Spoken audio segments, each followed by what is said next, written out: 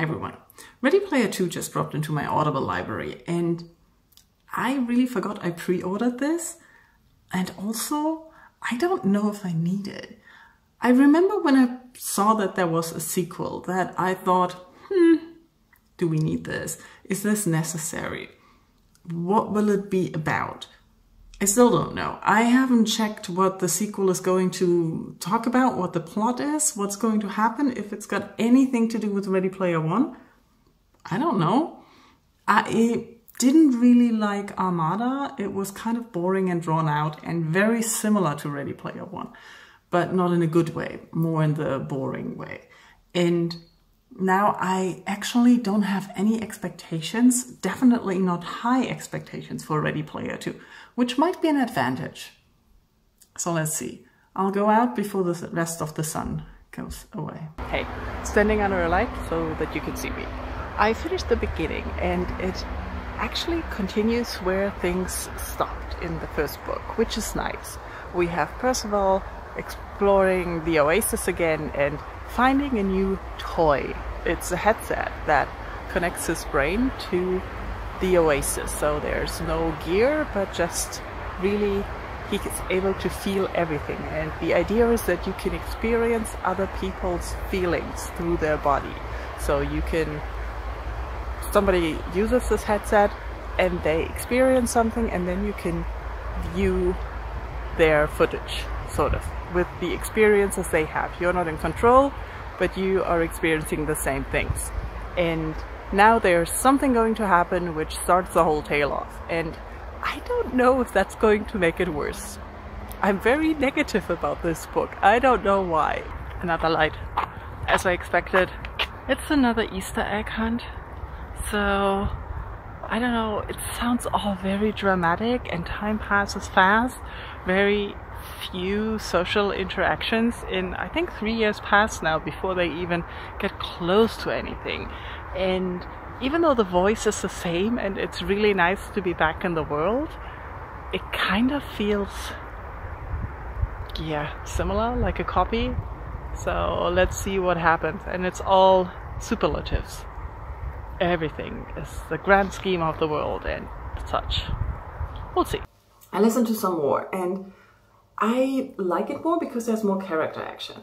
But there's still a lot of similarities to the first book. There is mention again of how the oasis is addictive and a place of escapism, and it's a way of ignoring the problems of the real world, and the real world is getting worse and they're discussing it more. But I don't know if it's going anywhere. I'm curious to see what happens about this. Then there's also Wade. He's weird. I don't remember him being such an asshole. He doesn't come across very likable at the moment. And I have two theories about that. One is maybe to show that winning this whole thing and inheriting all the money and the oasis has been bad for his character and that he didn't handle it well. He's gotten more addictive to the oasis and what that does to him. And this new Easter hunt, he's of course obsessive again. And I'm wondering if his decline in likability is to put him back at the spot where he was at the beginning of Ready Player 1. Mostly alone and obsessed with this Easter egg hunt. So, I don't know. There are some interesting bits. It's not bad. It's more of the same, sort of. It's likable. Reading is, or listening to it is fun. But yeah, I'm not sure. I'm about 2-3 hours in, so not much happened yet. But there's a new crew of Gunters, and if that goes away where I'm thinking it's going, I think this is going to be more or less a parallel duplicate of Ready Player 1 in a new setting with a new Easter hunt with new characters. Still, I'm enjoying it. I finished the book, and let's not talk too much more about the details of the story, because that's gonna hit spoiler territory, and it is actually more fun to go into the next events not knowing too much about them. So overall, I think this is mostly a redemption arc quest thing. And where the beginning is rather slow and a little bit annoying, and Wade is, yeah, like I said, he's kind of weird. And throughout the book, in the middle part, extremely, it's a lot of fun.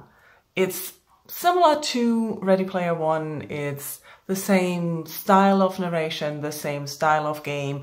There are some twists and turns, different things, but overall it is very similar in what happens or how the story things happen. And it's enjoyable. It's not bad. It's not that it is as innovative and surprising as with the first book, but how can that be? We had the first book already.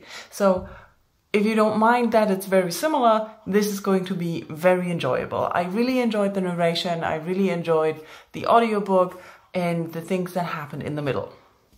And then we come to the ending. When it comes to the ending, I'm not completely into that. Like the beginning, I had problems with that. And in the ending, some things didn't reappear, but it was after everything was fine. There was this drop and change of things, and I was like, didn't really need that. I don't know what it wants to tell me. Then there's all these other things that are not addressed again. There are a lot of things unmentioned, like how the climate and the earth is crumbling and everybody's just going on escapism and everything. And nothing else comes of that. And I don't really know I like that. This book feels in a lot of places like it's ticking off current events or current topics and chiming in on them. Not badly, but it somehow feels disconnected to some things, just like wanting to make a comment on things. And the ending feels kind of like embarking on something completely new, and which clearly the author and the main character and the people who are in the book, the characters talking about this and looking at it as a positive ending, are pro. But I don't know if I'm pro that ending and that outlook. Not sure. But anyways, if you're thinking about reading this book as it's a sequel, if you like the first book, I think you will like the second book as well, because it has a lot of things in common with the first book. And if you like the trivia, the quest, all of that is about as much fun as in the first book. The characters are, after the first hurdles in the beginning, they tend to be more fun as well, and there's more character interaction going on than in the beginning, and it turns out it's a lot of interesting facts and, yeah, some trivia. If you enjoyed that about the first book, you're definitely going to get that in the second book as well. Other than that, if you didn't like the first book, don't even bother touching this one. Thank you all for watching. Let me know in comments if you have read the book or if you want to, and what you think about the ending if you have read the book. Please put up a spoiler warning. Thanks for watching. Bye.